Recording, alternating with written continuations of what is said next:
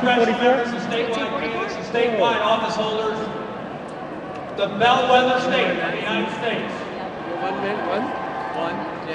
We cast 6 votes for Senator Hillary Rodham Clinton and 82 votes for the next president of the United States, Barack Obama.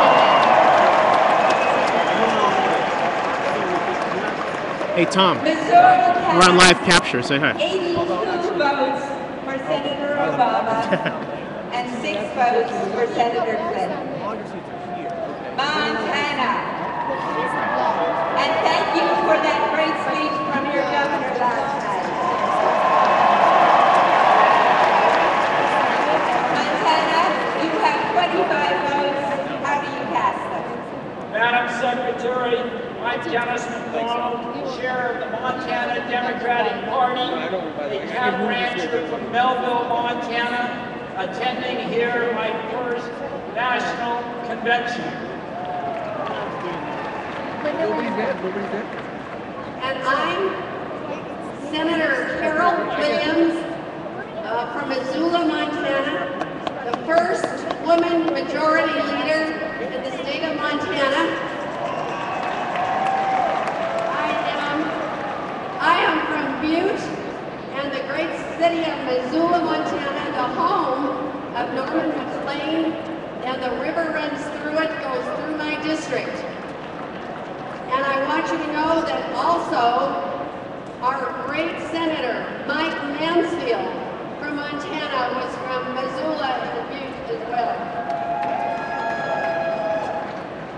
Madam Secretary, on behalf of the folks of the great state of Montana that stretches from the golden prairies of the western end, or the eastern end of our state, to the Rocky Mountains in the west, that forms the backbone of the Continental Divide, from the nation's oldest national park, Yellowstone, and the crown jewel of our park system, Glacier Park in the north, the home of Janet Rankin, the first woman elected to the United States Congress. It's Big Sky Country, the home of sovereign Native American tribal governments. And last but not least, the home of that great speaker last night, Ryan Schweitzer.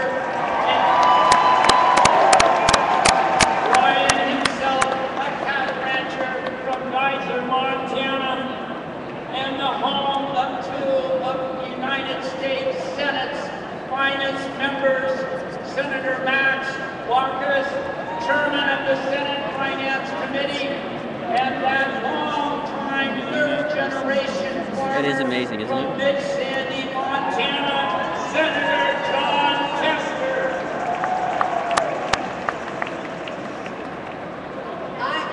We are welcoming our 20% of our delegates who are Native Americans, maybe the highest percentage of any delegation in the country.